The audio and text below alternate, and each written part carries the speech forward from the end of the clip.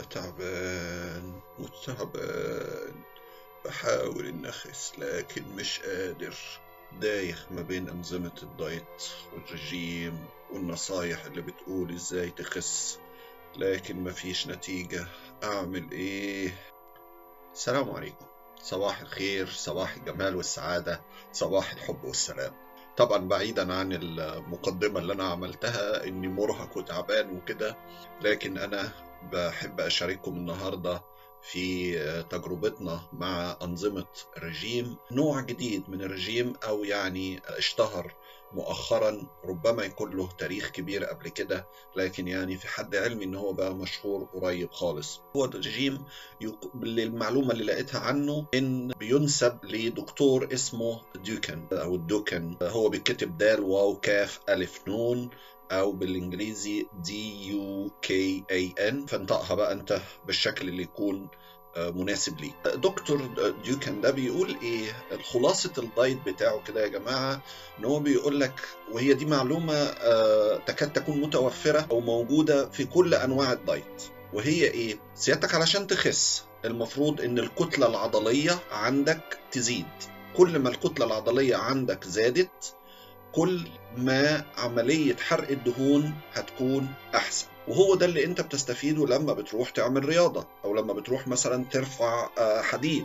لما بترفع تقل، العضلة حجمها بيزيد، فهي بتستهلك جزء من الطاقة. جزء كمان لما بنرفع حديد او بنزق حديد او بنعمل حركة فيها دفع بقوة، الحركة دي بتؤدي أيضا لتغيير بعض أو لتحويل بعض الدهون البيضاء إلى دهون بنية، والدهون البنية دي اللي هي تعتبر الدهون المفيدة في الجسم، اللي هنستخدمها بعد كده في تغذية العضلات. طب سيادتك تيجي بقى عاوز تخس، عاوز تعمل دايت، لما تيجي في مرحلة علشان تخس لابد إن جسمك يكون فيه أو يكون موجود عنده جزء كويس، جزء معقول من العضلات. علشان تحصل على هذا الجزء المعقول من العضلات لابد انك تعطي الجسم بروتين، كمية مناسبة من البروتين، وهو ده اللي بتقوم عليه المعادلة او الفكرة الاساسية بتاعة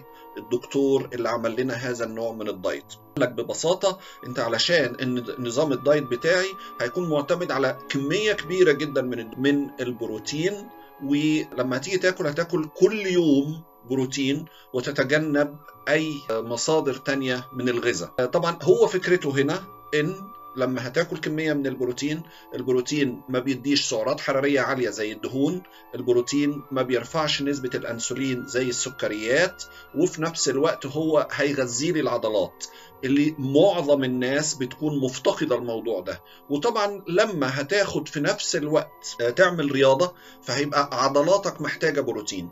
الجسم علشان يتغذى محتاج كمية معقولة من البروتين. أغلبنا أو معظمنا بنكون محتاجين في المعدل كده المعقول، أنت بتكون محتاج حوالي 300 جرام من البروتين. في معادلة ما بتتعمل تتحسب وتعرف بالظبط كام جرام أنت محتاج من البروتين بالنسبة لجسمك، بتزيد أو بتقل مع زيادة الوزن أو نقصه. هذا النوع اللي بيعتمد بكمية كبيرة جدا على البروتين بيقولك إنك حتى بيكون عنده يوم واحد بياكل فيه بروتين بس، وغالبا في نفس اليوم ده يعني ممكن تاكل معلقة أو 2 من الشوفان، بيقولوا علشان بيساعد عملية الامتصاص والبني آدم ما يفقدش مصدر الكربوهيدرات اللي هو هيدي نوع من الطاقة السهلة للجسم. هذا النوع من الدايت من مميزاته إن هو هيبقى سهل عليك إنك تتبعه، لأن هو ما اداش أي ممنوعات في الدايت بتاعه. ممكن إنك تاكل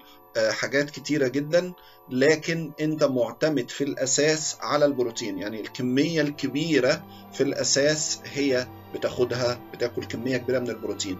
يمكن في البداية هيكون الطعم يمكن مش مستصاغ انك تبقى بتاكل حاجات بروتينات بس كده بكمية كبيرة لبعض الناس، ولكن هي من ضمن الصعوبات اللي بعض الناس بتواجهها في هذا النوع من الدايت. من ضمن عيوب الموضوع ده كمان انه لو البني آدم لا قدر الله عنده أي مشاكل مع الكلى، فهذا البروتين هيكون مش مناسب ليه. وهنا يا جماعة بكرر تاني وبقول، سيادتك لما تيجي تحاول إنك تتبع أي نصيحة من أي حد لابد انك تكون مراجع الطبيب بتاعك، مراجع حالتك الصحية، عارف ايه اللي حاصل في جسمك علشان ما تجيش تعمل شيء يضر بجسمك اكتر. يعني يجي واحد يقول لي ده انا مشيت على دوكان دايت وخسسني في الاسبوع معرفش كام كيلو، فاقوم انا جاي واخد زي هو ما عمل واعمل انا كمان، وانا ما اعرفش طب هو حالة الكلى عنده كانت ايه وانا حالة الكلى عندي ايه. لو زودت نسبة البروتينات بنسبة عالية جدا اوفر لود زي ما المفروض انه يحصل في هذا النوع من الدايت، والكلى عندك مش في الكفاءة العالية جدا، ممكن انه يسبب مشاكل مع الكلى. مميزات هذا الدايت انه بيعمل تخسيس، وزي ما قلنا يا جماعة اي نوع من الدايت هتتخذه وهتمشي عليه حرفيا هيقدر انه يساعدك على انك تخس كمية من الكيلوات، ولكن المهم انه انا بخس يكون هذا النوع من الدايت اللي انا ماشي عليه ما يكونش بيضر حاجة تانية في جسمي. لابد تاني بنكرر اني اكون عارف ايه اللي حاصل في جسمي بالظبط، ايه معدل الفيتامينات، ايه معدل الاملاح،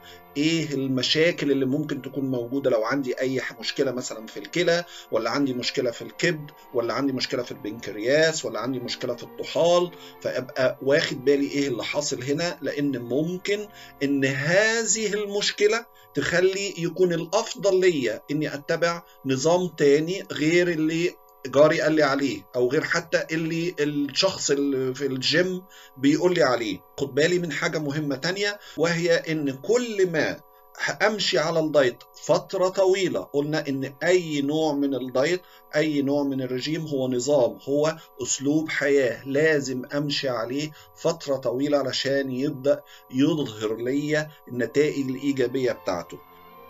احب اكد يا جماعة ان نظام دوكان مش من الأنظمة المستحبة، بل إنه حاز سنة 2011 على إنه أسوأ نظام غذائي، لأنه ممكن من خلاله الناس تفقد العناصر المعدنية والفيتامينات، وممكن كمان إنه يكون حصوات في الكلى والمرارة. لكن زي ما احنا متعودين في كلام من القلب، احنا بنشارك خبرات ومعلومات بيننا وبين بعض. اللي عاوز أقوله إن من باب العلم بالشيء، نظام دوكان على سبيل المثال المرحلة الأولى فيه حوالي 5 ل 10 أيام، وهو بيوعدك بأنك تخسر فيها حوالي 3 كيلو أو 4 كيلو يعني. والمرحلة دي بيسميها النظام مرحلة الهجوم. وليه بيسميها مرحلة الهجوم؟ لأنه هو بيقول لك كل كمية كبيرة جدا جدا من البروتينات وكل كمية قليلة من الشوفان معاها.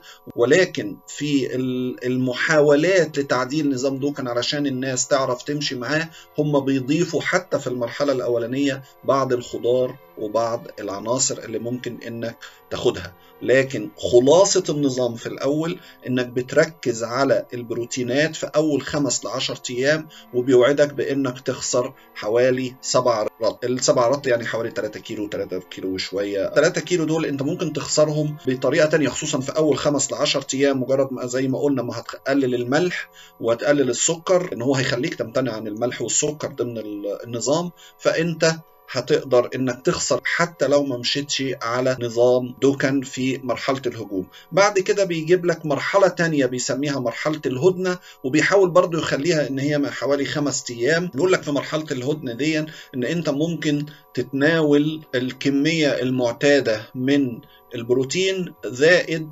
شوية من الخضار اللي ما يكونش فيه نشويات، وانك ممكن تضيف معلقتين من الشوفان. وبيوعد في ان في المرحلة دي انت ممكن كل 3 ايام تخسر حوالي 1 رطل. بشوف برضو ان حتى 1 رطل كل 3 ايام دي مش الكمية اللي يعني الكبيرة قوي اللي تخلينا ان احنا نأخذ بالمخاطر الموجودة في هذا النظام من الدايت. بعد المرحلة دي بيخش في مرحلة تانية اللي هي بيسميها مرحلة التوحيد أو الدمج.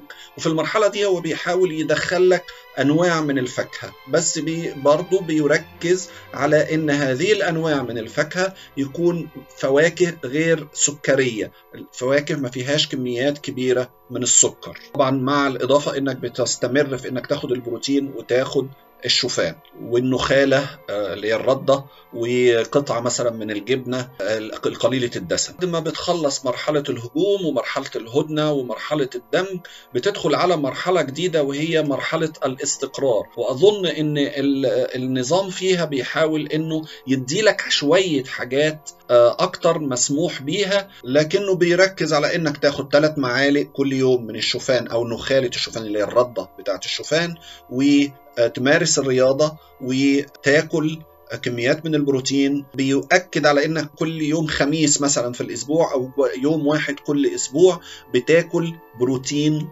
فقط، وبيوعد بكده انك بتخسر برضه نفس المعدل من الكيلوات. اللي انا زي ما بقول بشوف انه احنا بنشارك هذا الموضوع لمجرد المعلومات، زي كأنك كده بتقرأ موضوع في جورنال او بتقرأ موضوع في كتاب، لكن ما بنصحش ان الناس تمشي وراء هذا النظام خاصة لوحدهم.